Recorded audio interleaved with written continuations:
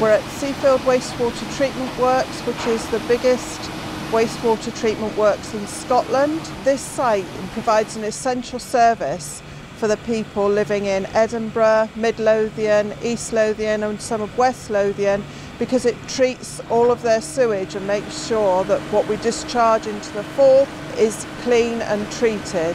On a normal day, we would treat through the plant about 5,900 litres a second, which is equivalent to 30 baths each second. Here at the screens, we remove all of the things that shouldn't be coming down the sewer, and they get washed and put into skips and then taken to landfill. And we're taking away between 250 and 300 skips a year to landfill, and that's 4.5 tonnes per skip. So a lot of stuff that's coming down the sewer that shouldn't be. Some of those things that come through that shouldn't are cotton buds, nappies, baby wipes, sanitary towels, kitchen towels, and fat that's poured down drains. Things that should come down the toilet are the 3 Ps. It's toilet paper, poo and pee. This is the second stage of the process, or primary treatment. These are called primary settlement tanks. The solids in the incoming sewage just settle out here and they're extracted and taken through to the 4th stage of treatment, which is digestion via the thermal hydrolysis plant.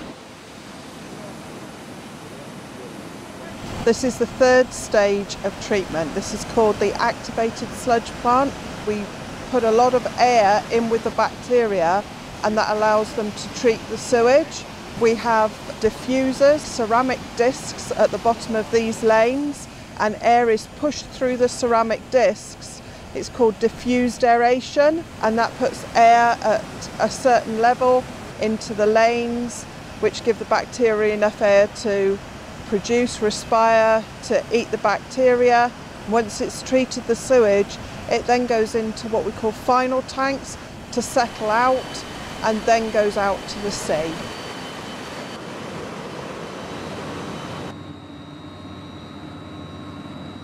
The first part is all the solids and sludge goes through thermal hydrolysis, which breaks down the bacteria and pasteurises it. It then goes into digesters. They're called anaerobic digesters, so they're without air, and the bacteria eat themselves and produce gas.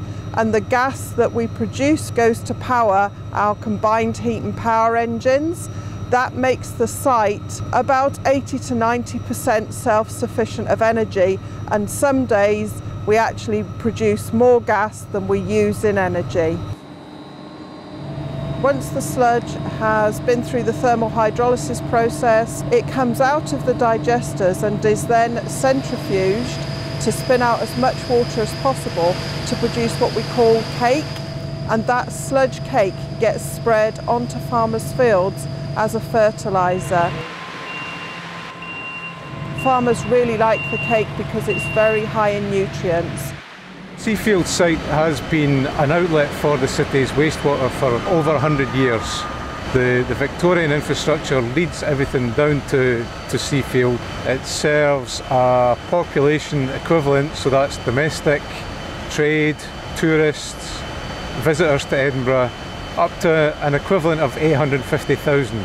The Seafield is a strategic site for the city. It serves a very important purpose to protect our coastlines, to ensure that we meet our SEPA regulations and to meet our customer requirements.